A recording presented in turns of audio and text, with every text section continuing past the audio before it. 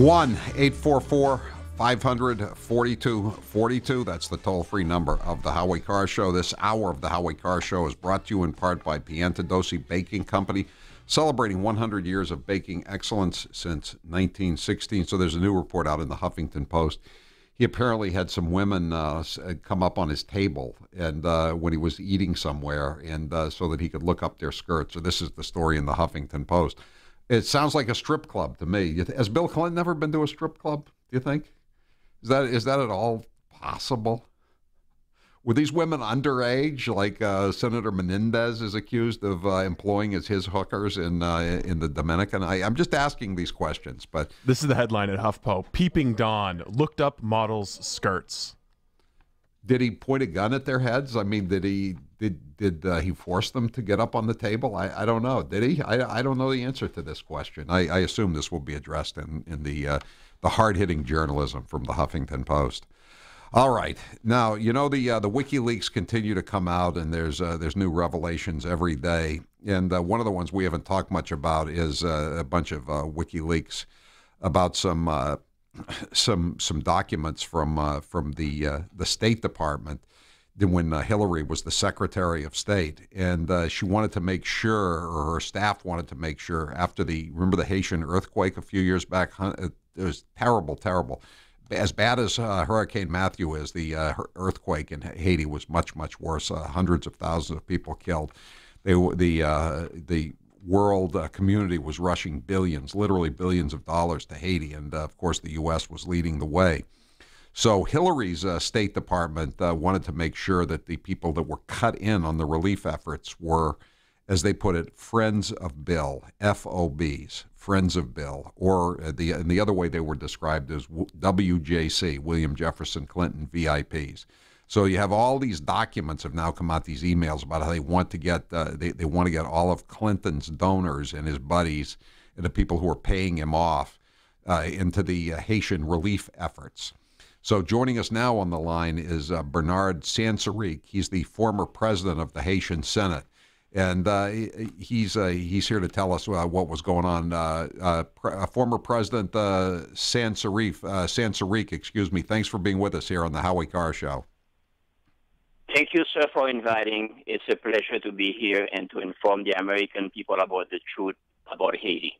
So what happened here exactly? What did the Clintons do at the State Department and Bill Clinton outside roaming around trying to grab every buck that he could off the table? What happened? Well, the story goes back to 1994, September 19, 1994, when Bill Clinton invaded Haiti with 23,000 men using $5 billion of U.S. taxpayers' money in an invasion that was completely unnecessary, because President Reagan, just a few years before that, just sent a plane down and told Duvalier to get in the plane and get out of Haiti, and that was the way to do it. But anyway, Bill Clinton did not invade Haiti to restore democracy. He invaded Haiti so he could have control of every political pawn that he put in power there. So in 2010, January 12, 2010, we had an earthquake in Haiti, big earthquake that killed 315,000 people. 315,000 people were killed. And there was the United States organized a relief effort conjointly with the United Nations, and who was put in charge of that relief effort was Bill Clinton. He was put in charge by President Obama and UN Secretary Ban Ki-moon. Because Bill Clinton is such a noted humanitarian, right? Yes, such a noted, exactly. A man who in 1994, I was against the invasion. Let me give you a brief thing. I was against the invasion. In August of 1994, he tried to bribe me. He told me that if I joined him, he would make me the richest man in Haiti. So I told him I was not for sale. But briefly, okay, let's go back now to 2010. Money talks, BS walks, Bernard. Come on. You should have taken him up on the offer. Yes, but I'm not an FOB. I am definitely not an FOB, because I know what those people have done in Haiti. They're criminals. So in 2010, $14.3 billion. Yeah. I'm talking about billions, not millions. $14.3 billion, okay, actually came into the coffer of the Clinton Foundation.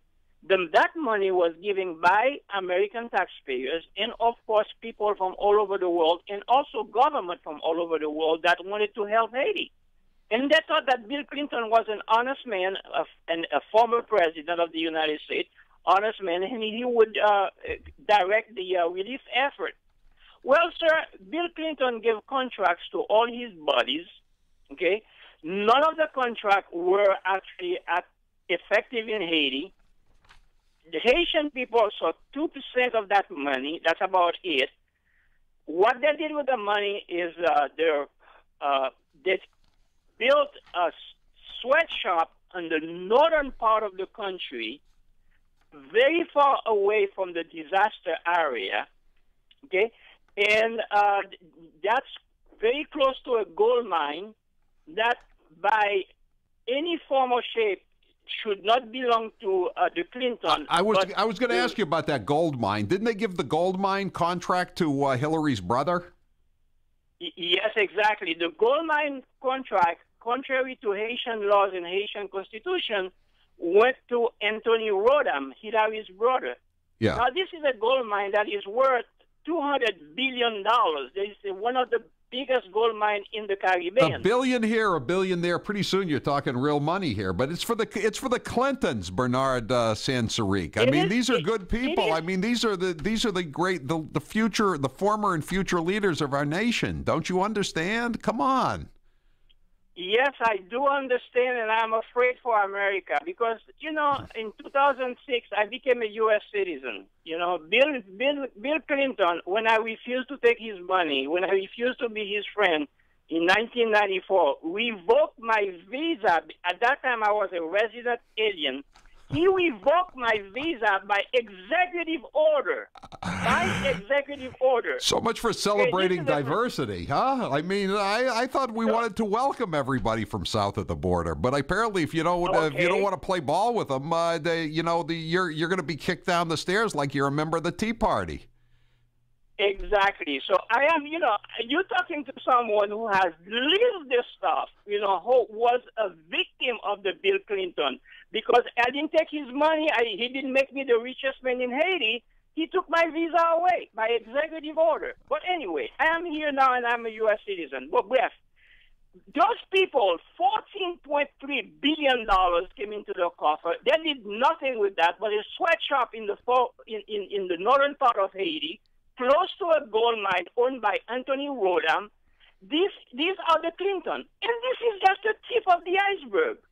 This is just the tip of the iceberg. If you want a contract in Haiti, since 1994, the only person who will give you that contract is Bill Clinton. It's called pay for play. We're talking to Bernard Sansaric. He's the former president of the Haitian Senate. Do you sometimes stand outside Trump Tower on Fifth Avenue with a sign? No.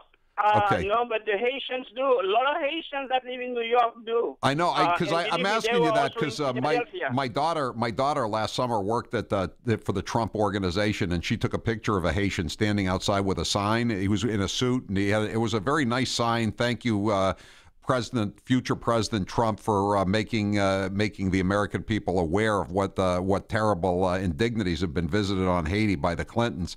And she tweeted that out of my account, Bernard, and I got more likes on that one picture than I've gotten on anything ever before or after. Yes, this is unbelievable because every Haitian knows what happened to Haiti and knows how much money the Clinton stole from Haiti. It's unbelievable, sir. And this is just the tip of the iceberg.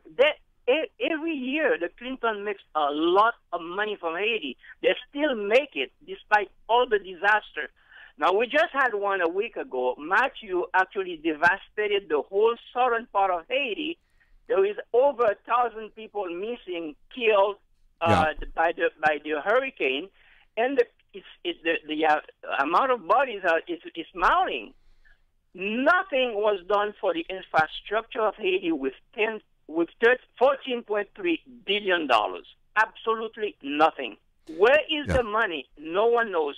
No one has Bernard, there are a lot of Haitians in around the country, especially places like Florida. South Florida in particular. I mean, is Trump getting out the word on the Haitian radio stations about it, or does he need to? Does everybody understand what happened?